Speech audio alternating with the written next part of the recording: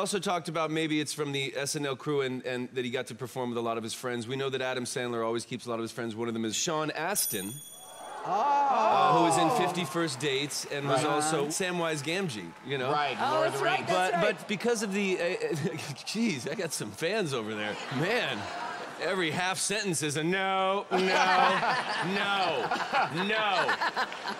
Leslie, what do you think? You know what came up first for me was maybe Mark Anthony, but he's tiny. He's little like me. I mean, he was serenading us like Mark. Yeah. Or maybe it could be another one of Jennifer's ex, like A-Rod. It could be A-Rod. A-Rod. You just like starting stuff. Puff Daddy. Who is that? Who is that?